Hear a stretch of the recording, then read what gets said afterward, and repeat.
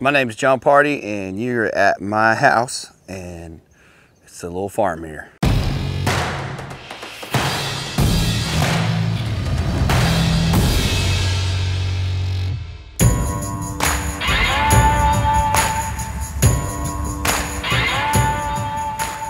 We were just like, we should build a pond here, or, you know, I would say it's just a reservoir because it's all rainwater. It's just a lot nicer looking, and it's going to help with washouts in the future. We went really wide and it compacted all, and we kept narrowing it, and that's where those slopes come in, the 3-to-1 and the 2-to-1, and just kept coming up. And so we started peeling back what we compacted and slowly just pushing up the levee. By the time we're done, we're looking at this whole pond. We have a lot of clay, and then we have a lot of clay stone. So we're kind of mixing together, and the compactor really, with the vibrating drum, really kind of packed it down. So this is gonna be a fun piece, but this is kind of like the last thing I could do to this property because everything else is pretty legit. We brought the GPS out here and we took measurements. With the system, the Leica system, we just put a pole up there because you want to have the same spot every time on the job site.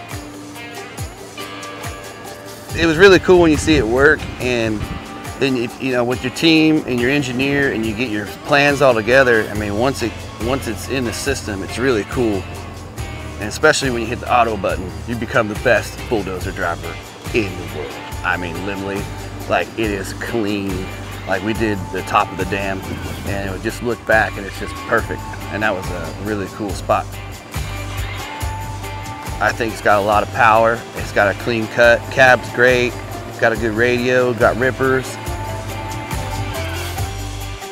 It's bigger than what it is, if that makes sense. It's got a lot of power and can do a lot more than its size.